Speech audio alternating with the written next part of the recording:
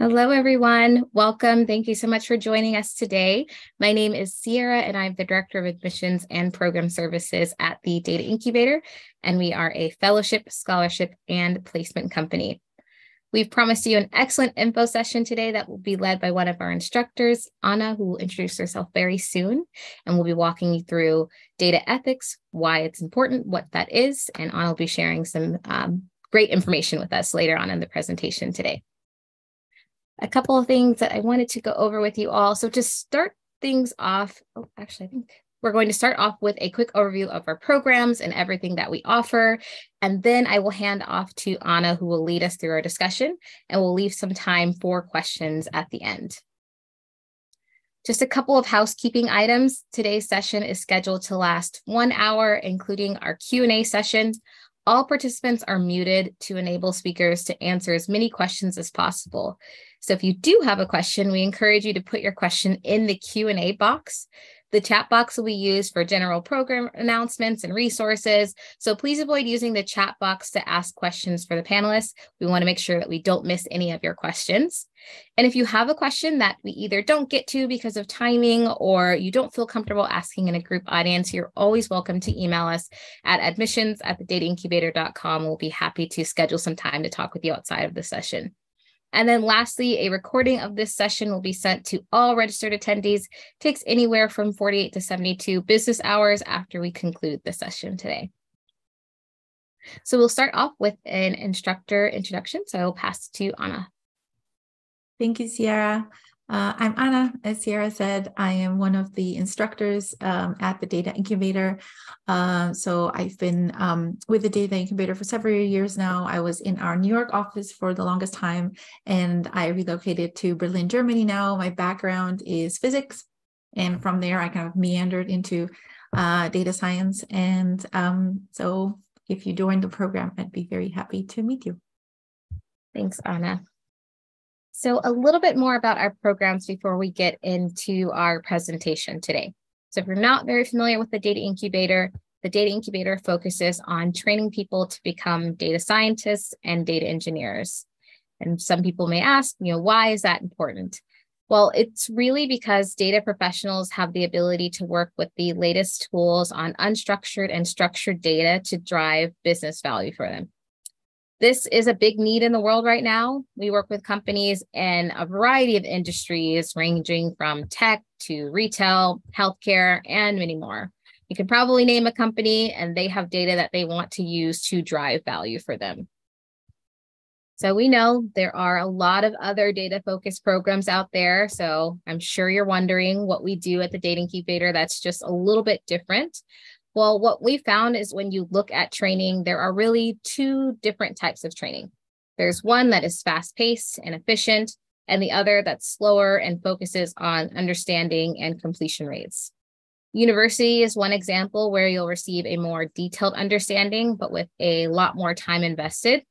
And then on-the-job training is usually very quick and efficient, but maybe you're not fully understanding what you're learning. Well, we've taken all of these aspects and combined them together to find a great middle ground for training.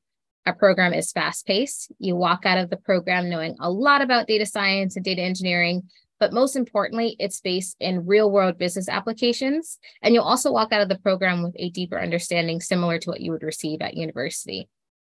All of our instructors are PhD and master's holders, and many of them have completed this program themselves, so they know how to provide that in-depth training that you're looking for. And for our spring 2023 cohort, we'll be offering 3 data-focused programs: our full-time data science program, our part-time data science program, and also our full-time data engineering program. I want to take some time to review the similarities for all 3 of our program offerings. All of our programs are very intense. They are built around hands-on data-focused curriculums, and we offer full-time and part-time for our data science and full-time for data engineering. But all of our programs are packed with a lot of information and tools. Each week, we'll focus on a different data tool or approach. And in addition to our lectures, we have our students participate in hands-on practice. And we really believe in fostering an interactive learning environment. And so in each program, students will work on a mini project or mini projects that focus on the tools that you're studying for that week. Additionally, our programs are very collaborative. We want our students not only to work with their colleagues and instructors, but we also want you to have the opportunity to network and connect with our hiring partners. In conjunction with that, our programs are also very career focused. We have career coaches that help you succeed in your data focused career. We have career search workshops. You'll work with a #1 resume writing company to get a new resume and cover letter. And we also offer a variety of career services for all of our students throughout the program. And lastly, all of our programs are interactive. Every student in our program is provided a Jupyter server for the duration of the course, so you can follow along in lecture and see and edit raw code that's being run. And you're also able to receive immediate feedback via our interactive grader. So for our full-time data science program, this lasts for 8 weeks with classes held daily. You can expect to spend about 30 to 40 hours per week outside of class working on your assignments. This is just a quick overview of our full-time curriculum broken down by the different modules that you'll cover. If you'd like to learn more, you're always welcome to email us at admissions@the-Data Incubator. We'll be happy to provide you a more detailed curriculum overview. For our part-time program, exactly the same as our data science program, but it's stretched across 20 weeks with classes held Tuesdays and Thursdays from 7 to 9:30 p.m. Eastern. And you can expect to spend about 10 hours per week outside of class working on your assignments. And there are also office hours available each week. You'll receive the same excellent curriculum and training as our full-time program, but at a slower pace. And these sessions are still live and instructor-led, so you're able to interact with your instructors and peers and ask questions. Similar to our full-time data science program, our full-time data engineering program lasts for 8 weeks as well, about 30 to 40 hours per week outside of class working on your assignments. Again, here is the modules here broken down. If you want a more detailed curriculum, please email us. We'll be happy to go over our different program offerings. So that is just a little bit about TDI and our programs. I will now pass to our instructor, Ana, here to lead us through our presentation, and we will come back on at the end to help answer any questions. Thank you so much, Sarah. So I am going to share my screen now. Just give me 1 second. There we go. So as you all know from the title of today's webinar, we will be talking about data ethics. So data science tools and techniques are sort of used nowadays for all sorts of applications. Very many positive things that you can do with data science tools, drive business decisions, of course, solve problems that used to be too complex to solve. You can gain new insights, create new opportunities, boost revenue, improve customer service, all sorts of things. But using data also comes with responsibilities, and the field as a whole sort of continues to face ethical questions and challenges. And this is what we'll talk about today. So sort of in general, ethics refers to the perception of something being right or good or just or unjust. In the context of data science, we are talking about the proper or acceptable or appropriate data acquisition, data storage, data usage, and that takes into account human rights, as well as how to use machine learning and AI for greater good and not to harm. So data ethics basically asks, is this the right thing to do? Can we do better? The main ethical challenges that I will talk about today are sort of in 3 topics. Privacy rights is one of them. Often data that we work with is someone's personal information. It must be properly acquired and used while maintaining privacy. We will also talk about data validity. So data scientists are responsible for verifying to the greatest of our abilities that the data that we are working with and that we are using is indeed valid and not corrupt. And also algorithm appropriateness and fairness. I'll talk about models that are potentially perpetuating injustices. If models need to make ethical decisions, what are we choosing for them to prioritize? Things like that. We would like to think that using machine learning algorithms to perform jobs that used to be performed by a person will bring only positive outcomes, like automating processes, cost savings, increasing speed, increasing accuracy, having a larger consistency.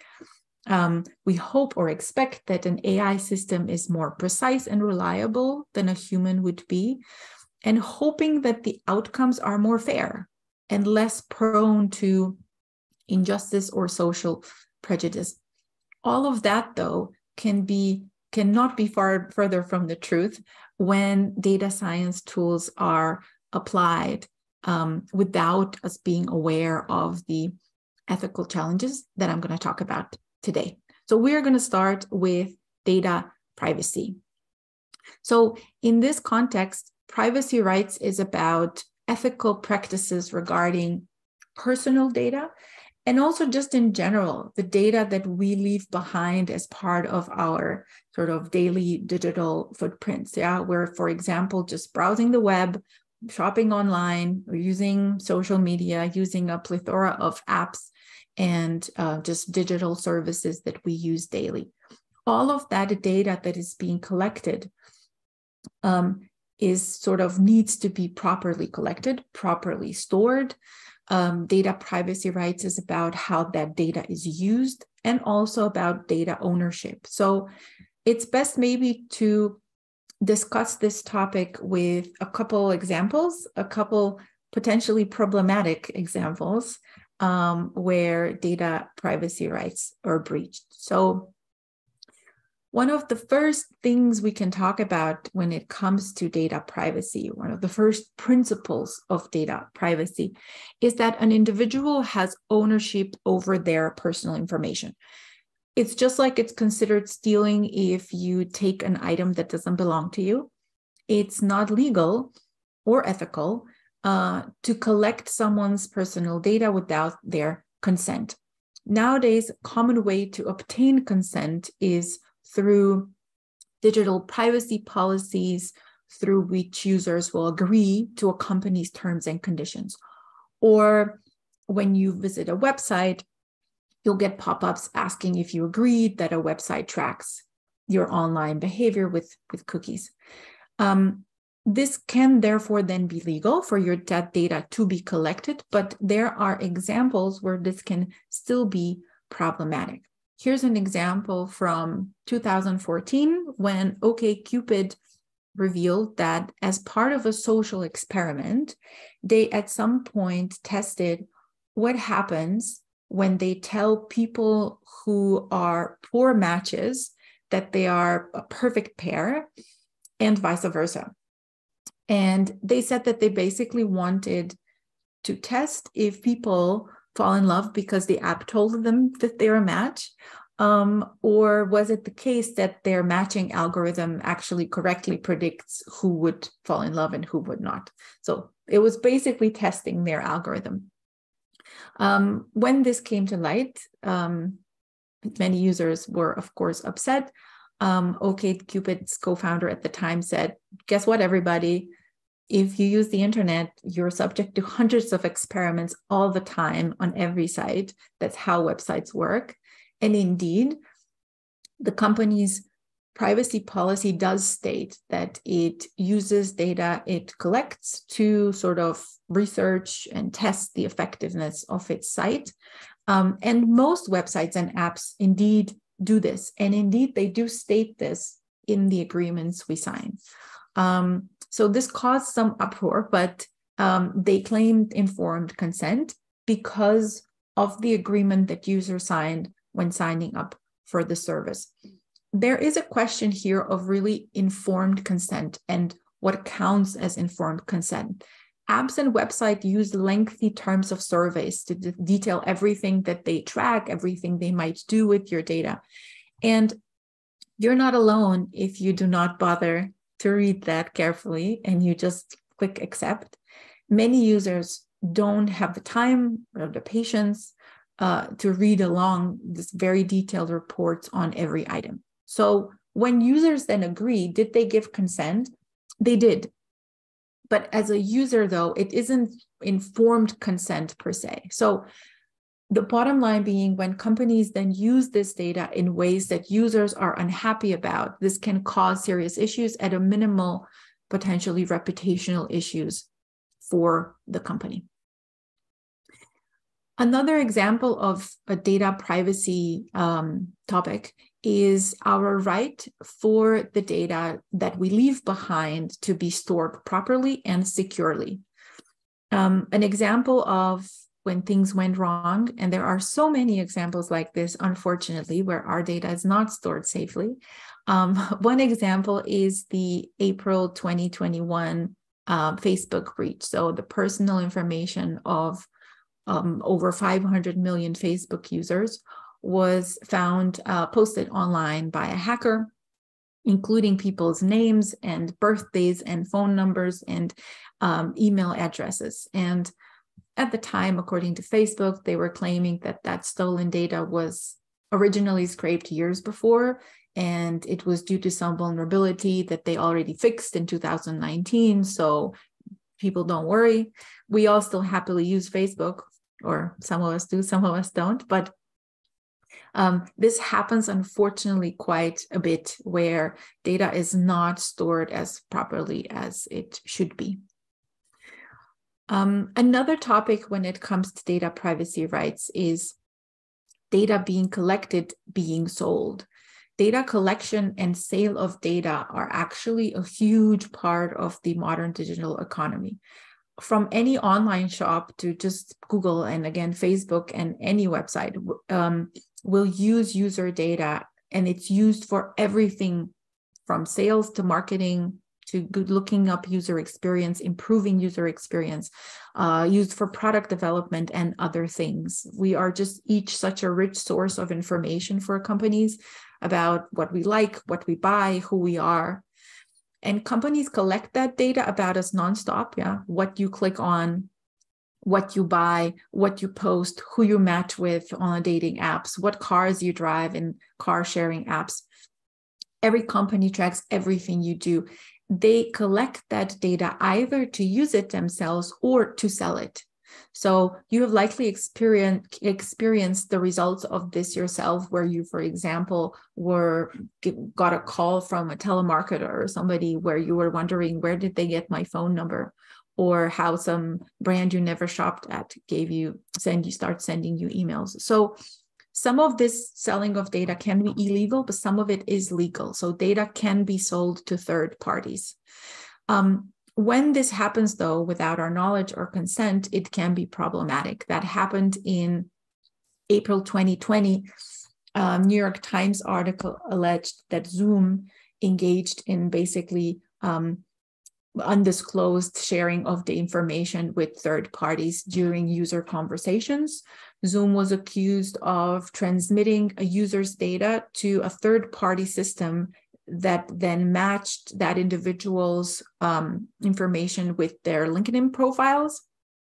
And apparently it did that even when somebody signed into Zoom as anonymously, that tool would still, their data would still be shipped to third party. The tool would still connect them with their respective LinkedIn profile, and therefore the person would sort of have their real name revealed to other users on Zoom, despite presumably trying to keep it private by logging in anonymously. So Zoom disabled the tool after the uproar. They removed it from their offerings. But the point here is that this tool was a third-party tool, and Zoom sent users data to there without sort of people being aware of that. So something to be aware of here as sort of another example of where things were not quite done properly.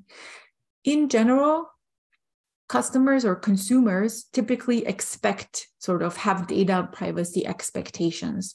And some of the things that people expect is to be left alone, so to not have their data be collected and then be harassed by telemarketers and etc. To have our identity protected so that any sensitive information is protected, to have some control over that data, to be forgotten. When consumers ask to be deleted from a database, they should be able to be forgotten. To know when they're interacting with AI, so that they know, am I talking to a human or is this some AI that I'm interacting with? And they also expect to know how that data is being used. This has had some sort of regulation in the EU, for example. EU has accepted this Europe's General Data Protection Regulation, or GDPR. So in EU, under GDPR, which is sort of designed for data privacy protections, companies must disclose the data that's being collected and disclose how the data will be used. The data that is being collected has to be minimized. So if there's something that the company is not needing and is not essentially used right now, they cannot be collecting that. Users get to be informed about the data that is being held, and users, when they ask to be removed, they need to be removed upon request. This kind of opens up a little bit of an interesting topic when you're talking about machine learning, because when, let's say, you have a huge database of users, you train a machine learning model on that data, then some of the users ask to be removed, you remove them. Does that mean you need to retrain the model? Because principle, that data was used to inform your model. So that can go pretty deep. And then lastly here, as you see, under GDPR, automated decisions need to be explainable, which is, again, another thing with machine learning. Some models have that interpretability and some don't. And under GDPR, when a user asks, why was I denied a loan? If that was an AI that made that decision, they have to get an explanation for why they were rejected, for example. There is no federal data privacy law like GDPR in the US at the moment. There are some national laws, some laws that have been put in place to regulate certain sort of data in certain industries, but nothing like GDPR yet. But probably it's going in that direction.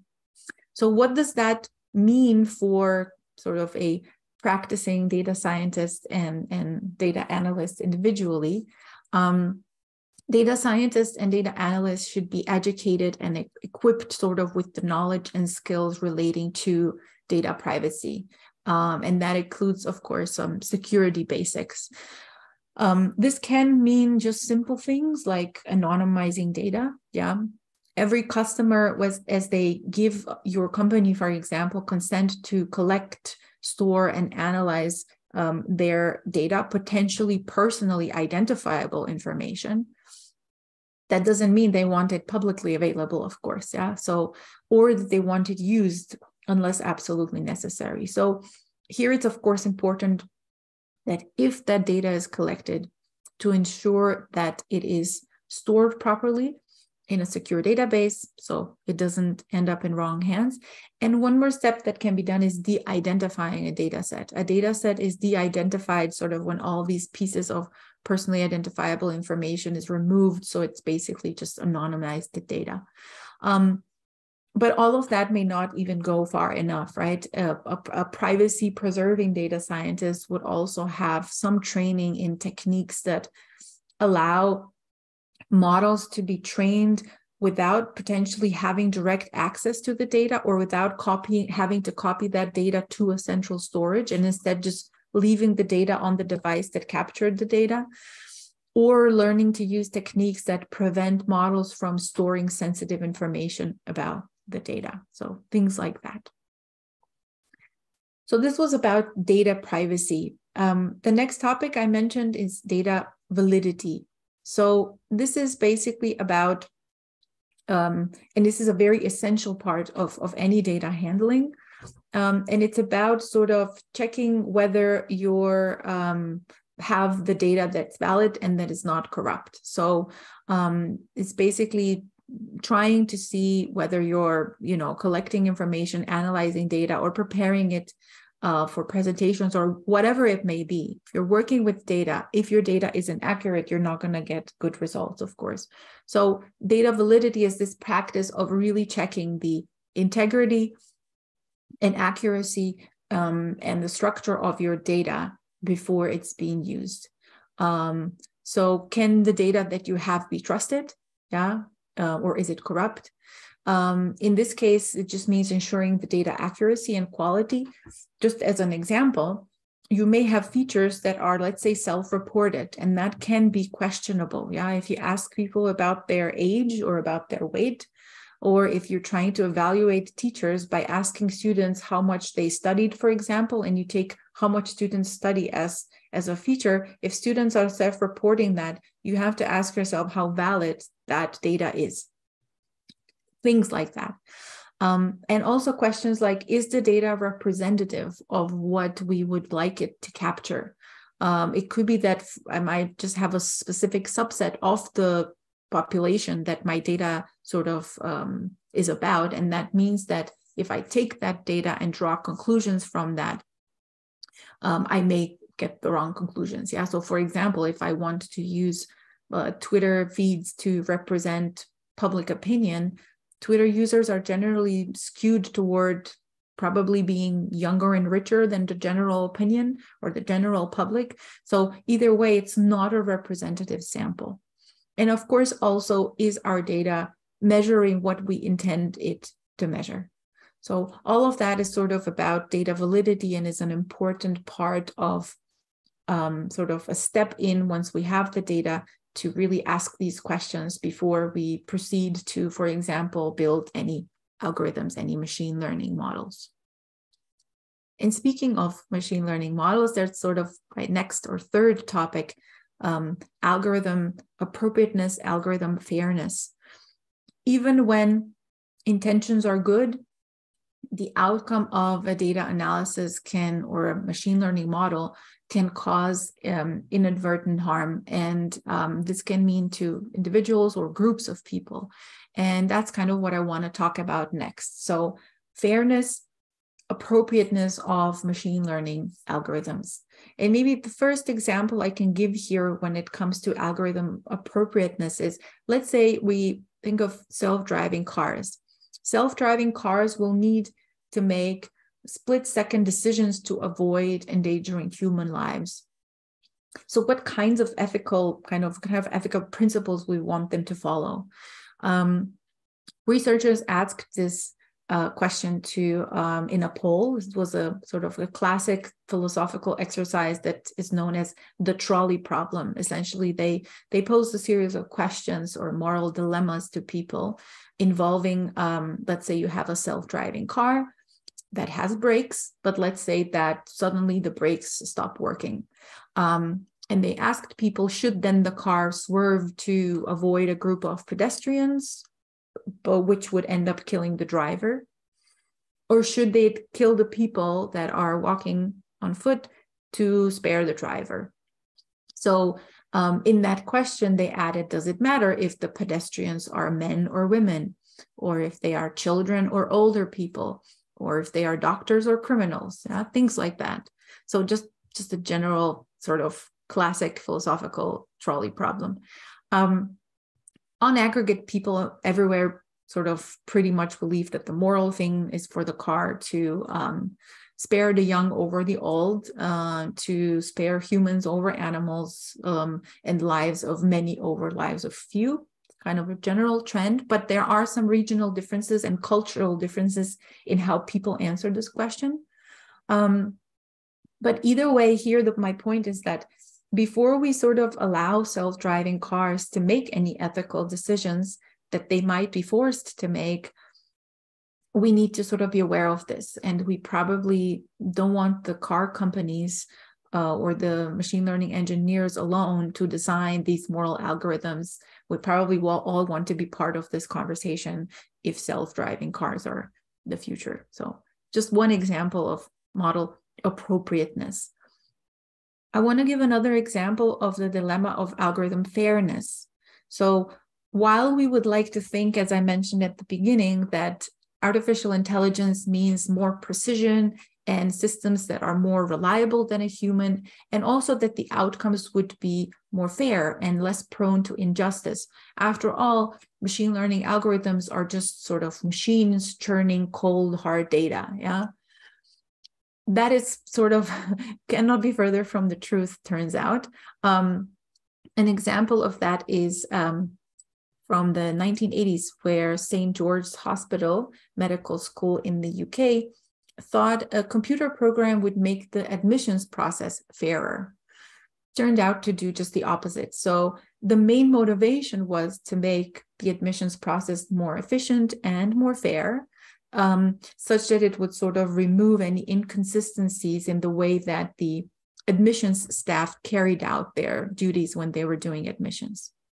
So they, first round resume filter, the model was trained on screening records from previous years. So basically from whatever the human panel did in the past was the data that went into the model, and the model turned out to be racist. So essentially it turned out that race was actually not part of the data. It was explicitly taken out, but there were other features that were essentially proxies for that, like the model favored European sounding names and things like that. It turned out that it was just perpetuating what the human panel was already doing. So while it's not to say that unequal paths to opportunity are in general anything new, it's also not the case that using AI makes makes the injustices go away. So if anything, using AI on the real world data that is biased already, it simply just means that unequal paths to opportunity have now reincarnated as automated AI. Another example of that basically is predictive policing. The idea is that we have all of this data on crime. Why don't we plug that data into a machine learning algorithm and have a model that predicts crime, so that can predict in what area is police needed when, so that then they can sort of use their resources better and police can show up at the right place at the right time. Sounds like a good idea, yeah? But determining whether AI crime fighting solutions are actually a good idea depends on whether the benefits outweigh the risks that accompany them. And one of the risks with predictive policing is that any biased conclusions that can be drawn from AI can arise, and that can be based on factors like ethnicity or gender and age. So there are quite a few of predictive policing solutions or products out there. CompStat is one of them. It's a computerization and quantification program that is used by police departments, and it was originally set up by the New York City Police Department in the 90s. There is also a solution called PredPol, which is an algorithm that is supposed to make predictions based on existing crime reports. The problem with all of this is just that crimes aren't equally reported everywhere, and the readings basically that the data provides to law enforcement then basically could just simply copy these biases in reporting over an area. So when police, for example, use, let's say, PredPol to decide where to patrol, they could end up essentially over-policing areas that are already over-policed to start with. So when these kind of algorithms were investigated, they were found to target neighborhoods with people of color and areas with higher rates of poverty. So the way that these algorithms work is that as police intervene in a given area, that is reported back to the algorithm. And as crime is found in that area, that basically is reported back to the algorithm as success, as the algorithm takes that as an indication that, oh, the predictions are correct, which means that it will just send more police to that same area, which just means that policing an area drives more policing in that area. So data is collected basically as a byproduct of police activity. Predictions are made on the basis of these patterns learned from this data and don't necessarily pertain to future instances of crime on the whole. It's that the model is basically selecting its data, its future data, and it's trained on that data, and as such, it's perpetuating bias. This is actually also it's called systematic bias, when you have a model that basically chooses its own data, and as such, just perpetuates bias. Another example of problematic algorithms or in algorithm fairness is the impact example. So in 2009 in Washington, D.C., public schools implemented Impact. It was a new system for evaluating teachers based on their estimated effect on test scores of students. So this AI was composed, it made predictions, and then in 2011, 206 teachers were laid off for ineffectiveness. And that included several of teachers who had excellent classroom evaluations, great relationships with students and the school and the community as a whole. So here, right, the goal seemed good. We should weed out bad teachers. What could go wrong? The problem is that it's far too complex to measure a teacher's contributions to child's grades using AI. There's far too little data per teacher. You would need to test a teacher on thousands or millions of students if you actually wanted to get a good model. The features that were used were questionable. There were questionable proxies measuring student improvement. What measures student improvement? It was also shown that some of what they did was they used let's say, last year's student scores and compared them to student scores at the end of the school year. And it turned out that some of the previous year's student scores were inflated because some of the teachers were basically cheating, so to make themselves look good in that year. So essentially, some of the students had inflated scores coming into a school year, which goes back to data validity, right, that we talked about before. So all of that was certainly a problem. And another very big, if not the biggest problem, is that there's no feedback. There was no feedback telling the model if it's doing right or is it off track. Without feedback, models basically will define their own reality and just kind of use it to justify their results. The model predictions were followed blindly. The teachers were just fired without actually having any feedback loop to measure if the model is makes even good predictions or not. So when we're talking about all of this, there's a couple crucial questions I think that need to be asked when it comes to model fairness. With our every move tracked, right, including the data, as I mentioned, from any interaction that we do digitally, also data from our genomes and patterns in our diet and our sleep and our exercise, obviously our spending patterns, our online browsing, all of that, right, is being used to predict whether we should get a loan, whether we are going to be accepted in a given college, to predict crime, how much we should sort of pay for our insurance, for example. And maybe it may seem like using AI with very personal data or individualized data sounds like a good idea. It's a move toward the individual. Everything will be customized and selective for each individual. The trouble is that it's not. It's not actually customized to the individual. If machine learning algorithms are used on human data like that, people are placed into groups that you cannot see, placed into groups that supposedly resemble us, so that fit us, based on some metrics and features that were chosen by the modeler, whoever put together the machine learning algorithm. So what is crucial here to be aware of or to mitigate some of these issues are, I think, one is, what is the objective of the modeler? Is the objective efficiency? Is it making more money? Usually.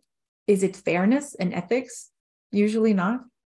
And it should be all of that, not just one thing. And sometimes it turns out that if we want to act ethically, we need to sacrifice maybe model performance if we want to comply with data privacy guidelines, if we want to keep our model fair. The other question, I think, is what goes into the model? What proxies are being used? So with questionable examples that I mentioned of machine learning being used in unfair ways, if you will, it's often that what the modelers think is relevant is being used. So use of questionable proxies. For example, credit scores being used more and more to predict whether a given candidate will be a responsible worker and should be hired. Or, for example, when measuring how good certain schools are, proxy for how much students appreciate their education there is amount of donations alumni of a college give. Maybe it's more of a measure of how rich the alumni are than how good that education was. Things like that, yeah. So what goes into the model matters. Machine learning algorithms learn based on the data they're trained with. So if we give them poor features or unrepresentative data sets, of course, we'll have algorithms that favor some outcomes over others. And then I think the third question is this feedback that I already mentioned. How do we know that a model is working?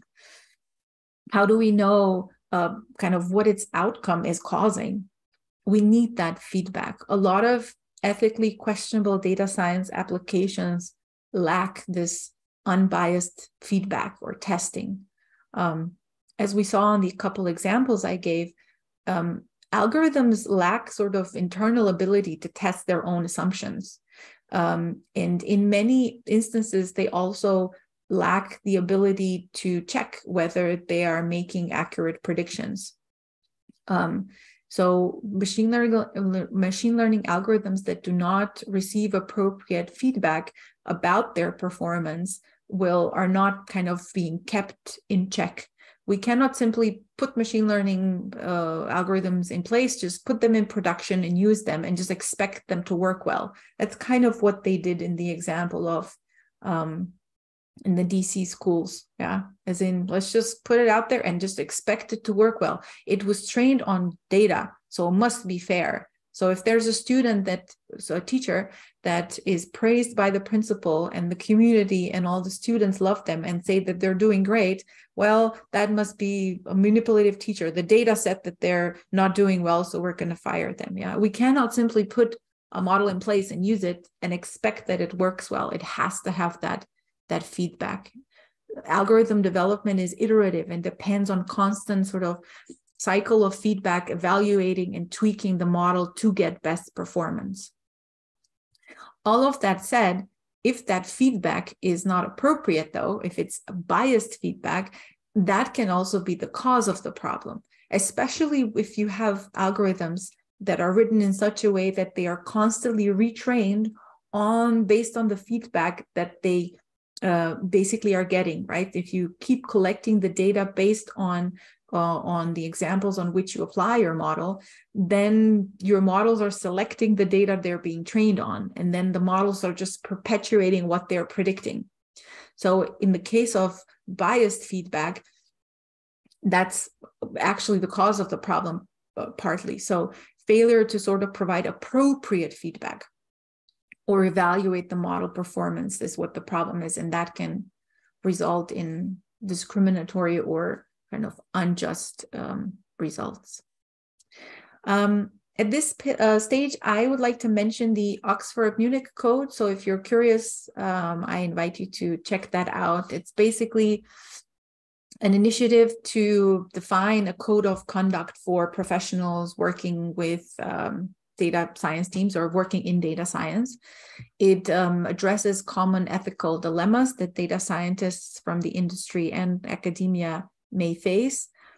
And some of sort of the advice I kind of picked out here, just a couple of them. So when it comes to algorithm fairness, what can we do to not perpetuate bias and not use machine learning models that are unjust or unfair? Is we want to make sure that your training data basically is fair and representative. And ask yourself if we've checked for any possible sources of bias. You kind of having bias in mind is already kind of a big part of this. Of course, it's also important that the team is diverse, that the team reflects diversity of opinions, as it says here, backgrounds and kinds of thought, so that, right, if the data science team is diverse, it will be easier for people to kind of spot different things that may be problematic. And also testing for fairness with respect to different user groups if we deploy our model. Yeah, those are kind of the questions there. And in terms of data privacy, the things that you kind of would want to ask yourself is, do we have user consent? What kind of user consent do we need for the data that we would like to collect or use? Do we have mechanisms for gathering consent? Are users informed about what they're consenting to? Are we being transparent enough? And do we have a plan to protect and secure that data? How is the data going to be stored? What is our sort of security procedures there? So this is just a little glimpse of it. And I should also say that the field as such has quite some gray zones still. So it's something that's kind of still being created and is being more and more part of, I guess, something that's on everyone's radar. So with that, I just want to say that if your role includes data analysis or writing or training or handling any machine learning algorithms, consider how they could potentially violate any of these ethical principles I mentioned today. So as I said, there's still many gray zones, but data ethics is here to stay. It will likely become a key part of responsibilities of data scientist job. And it kind of already is to some degree. So United States will likely follow and sort of have some future implementation of a version like the GDPR in the European Union. But basically, while data science and specifically data collection and sort of building any machine learning models, on its own, it's of course not inherently unethical in any way, shape, or form. There are just many kind of practices you should be aware of in order to, A, just save your organization from legal issues or reputational issues or things like that. And B, just in general, and in my opinion, this is maybe as important, if not more, try to use data science for the greater good in ways that are fair and just to everyone. And I hope to have kind of convinced you with a couple examples here that you should not assume that that's a given. Thank you so much, Ana. Well, if you have questions for Ana, she will stay on. Our Q&A is open, so please drop your questions in there. We'll open it up to questions in just a few minutes. We're going to go over a few more slides about our programs. So hopefully you all can see my screen. And we will get started. So we get asked quite a bit about our programs if we offer scholarships, and the answer is yes, we do. We admit two types of students to our programs. One, our fellows are offered tuition-free scholarships for our full-time program. We offer a limited number of these scholarships to highly qualified candidates. And then we also admit scholars into our programs. Scholars will pay tuition to participate in our program. They're not required to interview solely with our hiring partner network and may maintain their current employment. Same access to curriculum and resources and tools, regardless of scholarship status for our students. And then also we just wanted to note that full tuition scholarships are not offered for the part-time program. We do also offer partial scholarships. So we are going to continue to offer our Women of Excellence in STEM scholarship and our Equity and Diversity in Data scholarship in our Spring 2023 cohort. These scholarships aim to help remove barriers and provide opportunities for women, veterans, LGBTQIA+, and students from racial and ethnic backgrounds that are traditionally underrepresented in technical roles. Our scholarship applications are open now, so please visit thedataincubator.com/programs and scholarships to review the qualifications and to apply today before our early admissions deadline for our spring cohort. A big component of our program that we really pride ourselves on is not only helping our students to grasp data science concepts, but also getting you a job in that field. For our data science fellowship program, 97% of the students that go through our program are currently employed outside of academia, and 88% are employed within 6 months of completing the program. That's really part of the challenge, not only learning the content, but being able to transition into a data role. And that's where our program stands out, because we really help you to do both. So where are our graduates now? Where are they working? What are they doing? Well, our graduates are working in over 55 different industries, ranging from software, IT, financial services, and biotech, many more. And some of the typical job titles that we see are data scientist, data analyst, data engineer, research scientist, software developer. These titles and roles vary depending on the company and industry, but these are just some of the roles that we've placed in the past. We've also seen that our graduates are earning 16% more than industry standard, which is also very exciting to see. Here's a short list of some of our data science hiring partners. Many of them are also hiring for data engineers roles as well. If you'd like to see a more detailed list of our hiring partners, please email us. We'll be happy to walk you through that as well. And we do also offer financial options for our students. So in addition to our scholarships, we've partnered with LEAP to provide an income sharing agreement. It's a great option for a lot of our students. You can participate in our program with just a deposit down, and you won't be required to make any payments until you've graduated and are working and earning more than $40,000 annually. We also have 2 additional finance options through LEAP, a tuition installment plan and a contingent payment plan. So the tuition installment plan allows you to make fixed monthly payments over 12 months.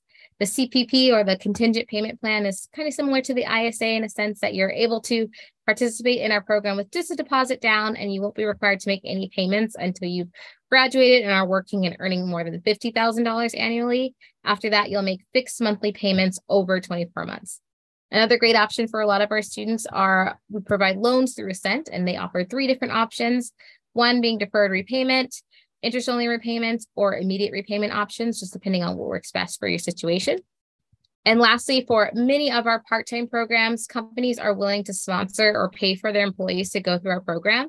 It's a win-win. You get to learn great stuff in the evening and be able to apply it to your job during the day.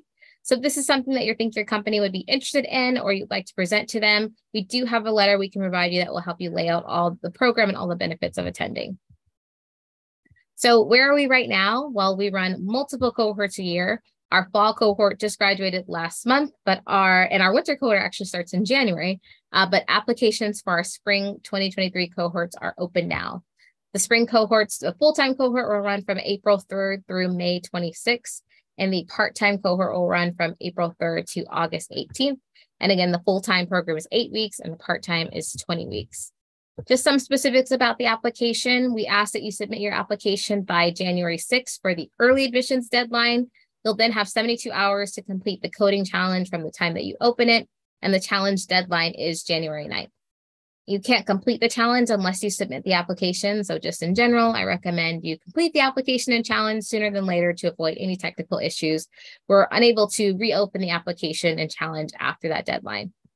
That is for our early admissions deadline. We do also offer regular admissions after our early admission cycle. If you're wondering what the difference is, well, we evaluate applicants on a first come, first serve basis. So if you just want a better chance of getting a fellow spot, being selected for one of our partial tuition scholarships, or just knowing earlier if you've been accepted into the program to secure financing, I absolutely recommend applying for early admissions.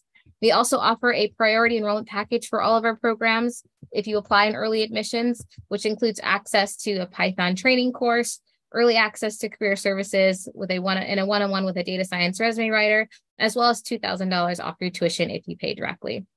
So if you're interested in applying for our program, which I hope that you are, you can go to the dataincubator.com/apply to submit your application. And if you have any questions about your specific situation, the presentation today, or just going through the application process, please reach out to us at admissions@dataincubator.com. We would be more than happy to answer your questions. So at this time, I will open up the Q&A. If you have a question, please drop it in there. I know there are a couple in there already.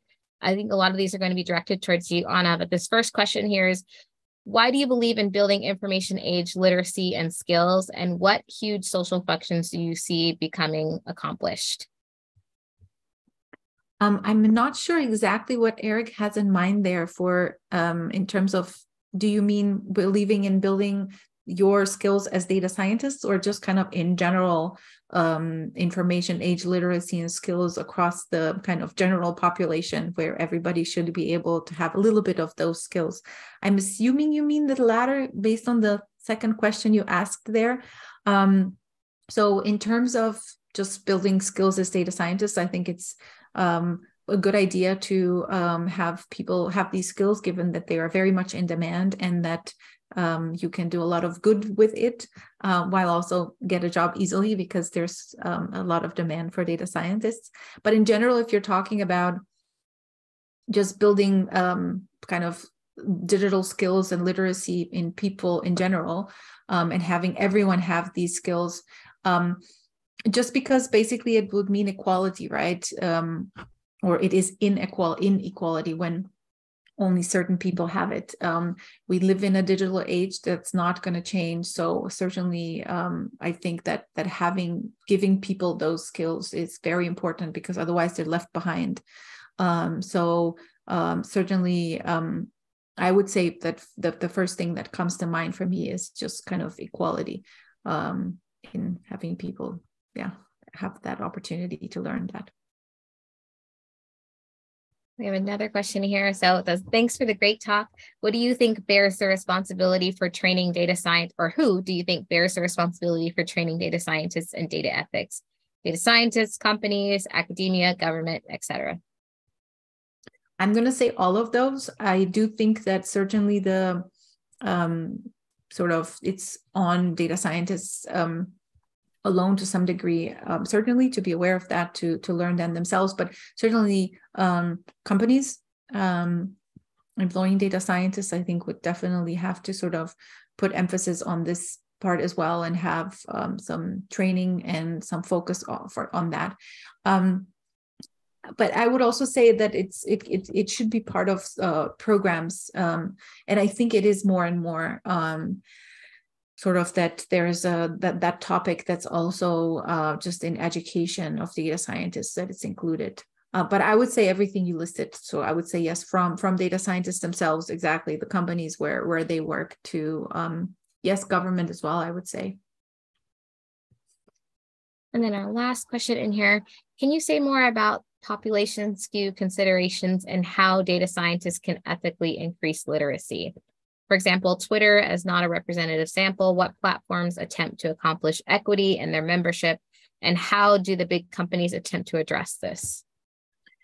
I think if I understand your questions correctly, you're referring to the fact that the fact that Twitter is not a representative sample means that people are not using it equally. And are there any pushes for that happening? Do big tech companies kind of address the fact that, not everybody uses Twitter or other digital services?